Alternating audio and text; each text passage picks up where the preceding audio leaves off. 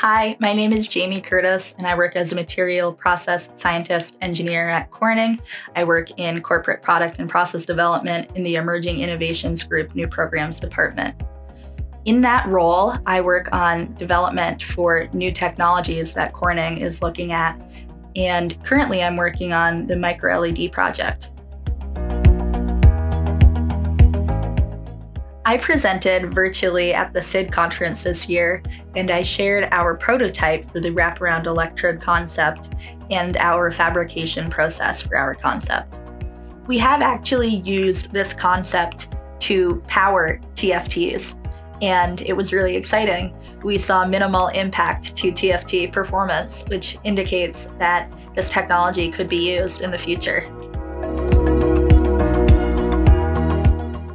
MicroLED enables you to make just a bunch of small pieces of glass and tile them together into a really big display.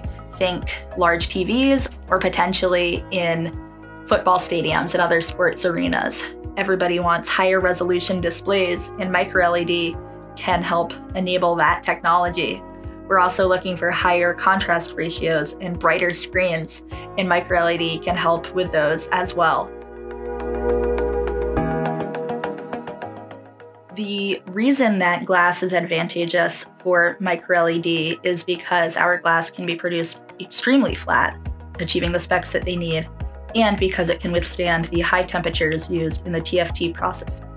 Glass is a really important player in this industry because it has the ability to withstand high temperatures for processing of TFTs.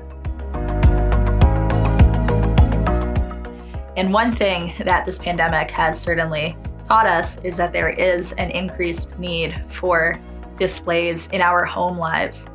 And this should be a driver for all sorts of new display technologies, including MicroLED.